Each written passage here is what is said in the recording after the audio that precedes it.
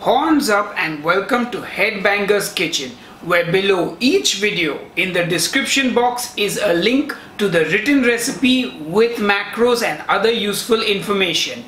My name is Sahil, I'm a death metal musician.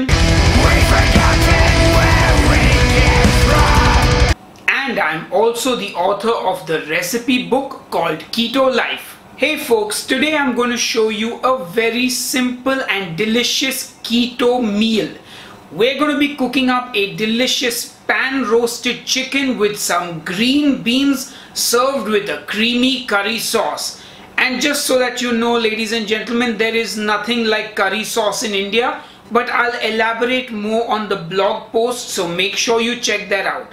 Anyway, this meal is great for dinner, lunch, or even breakfast maybe, if you like to mix things up a little bit. Anyway, enough jibber jabber, let's get cooking. So we are going to start with the chicken, and I'm using a full chicken leg that has been deboned and still has the skin on. However, you can do this recipe with chicken legs, chicken thighs, chicken breast, whatever you like, no problem. So the first thing I'm going to do is season the skin side of the chicken with salt and just let it sit for 15 minutes. And this is going to help us get a nice and crispy chicken skin. Now I'm going to prep our French beans or green beans, whatever you like to call them.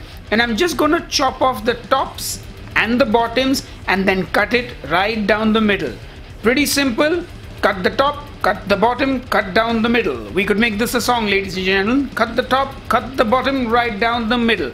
Anyway, that's enough for the French beans. So to cook my French beans, I'm going to get my non-stick pan on the stove and I'm going to heat up a knob of butter.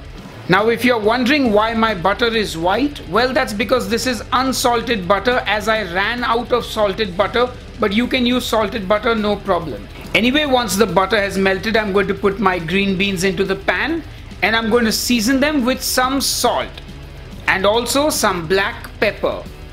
And because I'm feeling very dangerous, I'm throwing in a few red chili flakes. And then I'm going to give the beans a good toss to ensure that they are all coated with that butter, the salt, the pepper, the chili flakes. And then what I'm going to do is put in some water.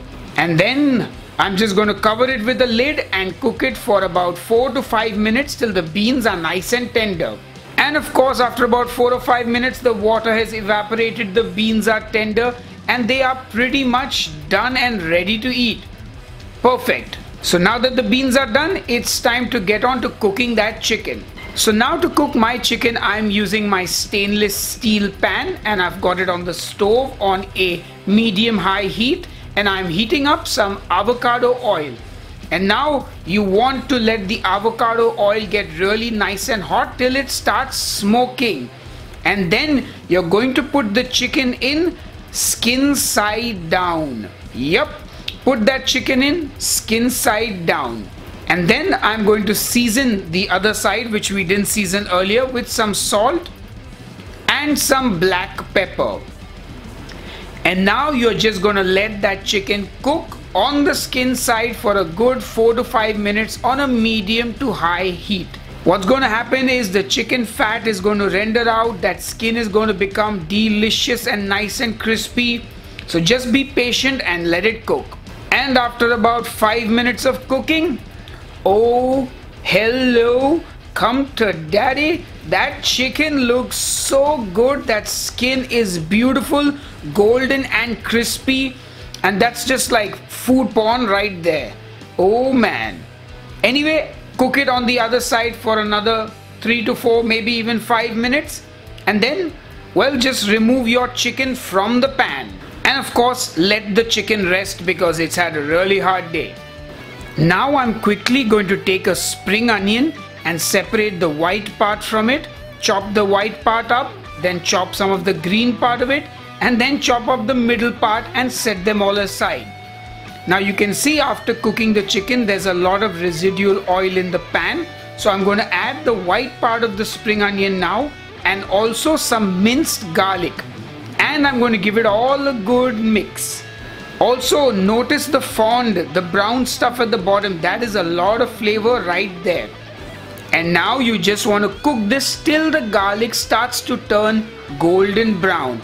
And as soon as you see it turning golden brown, you're going to put in about a teaspoon, in fact a heaped teaspoon of curry powder. Now I'm just using this generic curry powder that I picked up in Bangkok, but you can get this in most Asian grocery stores. And if there is no way for you to get this, then well, I'll give you a few other options. Check the blog post on Headbanger's Kitchen. Anyway, put that curry powder in and you're going to fry this now for exactly 60 seconds.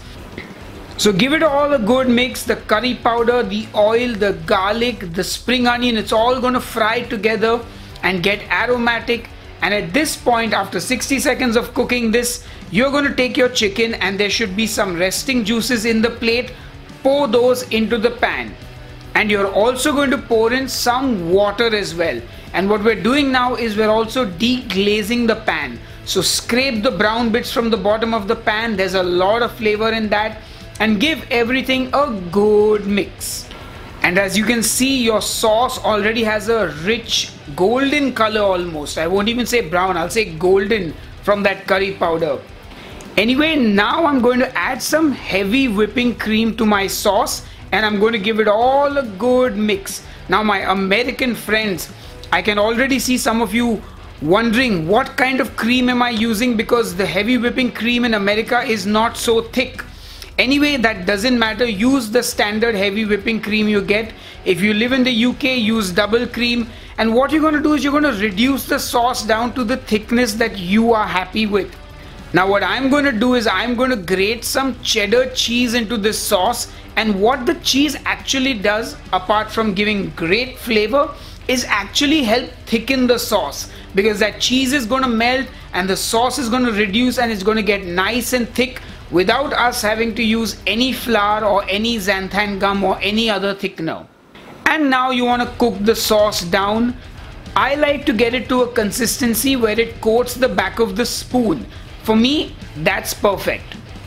Anyway, before I finish things off, I'm going to check the sauce for seasoning.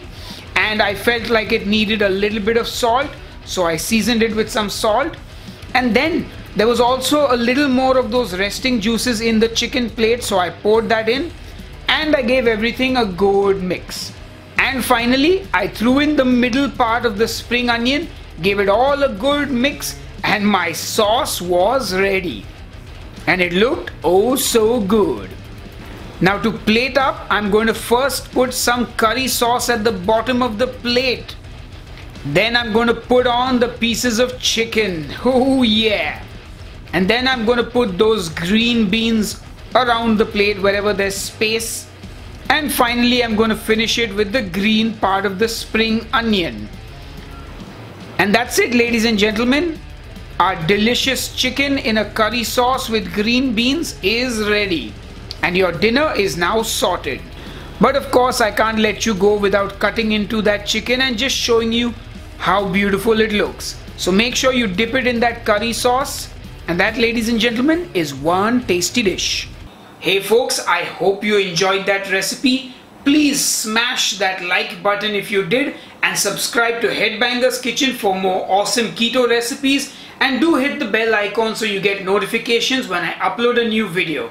Anyway, you'll find many more keto recipes on this YouTube channel as well as my website. Until the next one, cheers and keep cooking.